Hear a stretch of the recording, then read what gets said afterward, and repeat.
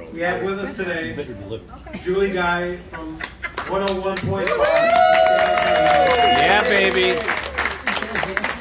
When I get up every morning at 5 o'clock, I get in the truck at 5:45. I listen to Tamara G and her in the morning. Yeah! I don't want to go and I don't want to sweat, but then when I'm up, I gotta go later. She's going to speak on inspiration of an angel, Kayla. So I need your attention, and please be quiet. It's like you're in church or temple, okay? All right. Big Jim's watching. All yours. Thank you, Jim, for that, and thank you for listening at 5 o'clock in the morning. We don't start till 5:30, but It's 4:06. we're grateful for anybody who listens. My other half, Tamara G, right there. And my couple, when I say the other half, it's not my type at all. I love you, Tam. Love you too. So I love Harry and Dawn Barry, and I love all the Barrys. I went to high school with some of the Barrys. South Broward Bulldogs, a lot of Bulldogs. And some Bulldogs back there as well.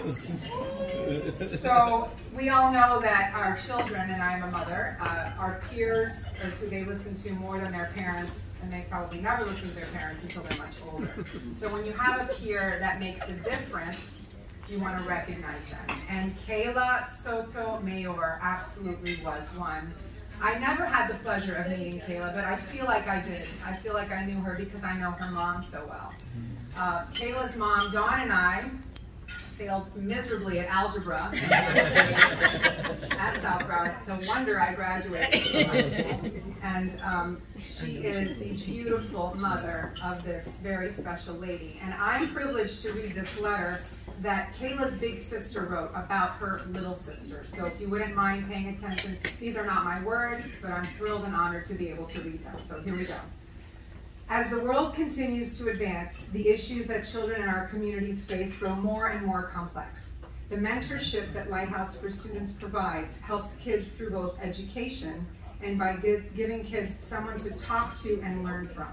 With that in mind, I could not think of a better organization for our family to support in my late sister's honor. Kayla Sotomayor, from a young age, loved to learn. Part of me likes to think that as her older sister, I influenced some of her eagerness to learn, but in truth, Kayla was always curious. She always asked the questions no one else thought to ask. And better, she listened, really listened.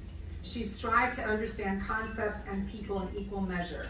Naturally, it came as no surprise that once she was a bit older, tutoring and teaching others became something Kayla approached with passion. Throughout her high school and college years, Kayla spent much of her free time both tutoring and mentoring students younger than herself and her peers. She loved sharing what she learned with others, and above all, she loved helping others. Children especially held a special place in Kayla's heart, and that's a place I know she'd want all of us, her family, her friends, her community, to act from. Not all of us may have her grace or seemingly effortless way of being able to explain complex ideas in simple words, but we all have the power to make our community a better place.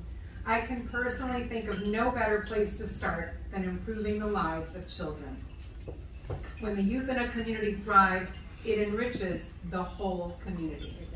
So today, I humbly ask you to consider my sister Kayla and her beautiful mom, and the ideals she carried close to her heart, and consider making a donation to Lighthouse for Students, a wonderful organization that holds these very ideals as its pillars.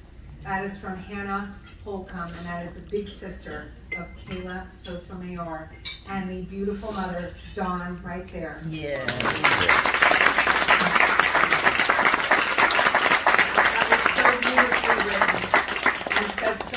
About this incredible organization. So I think all of us would do well to support Lighthouse for Students. Thank you so much.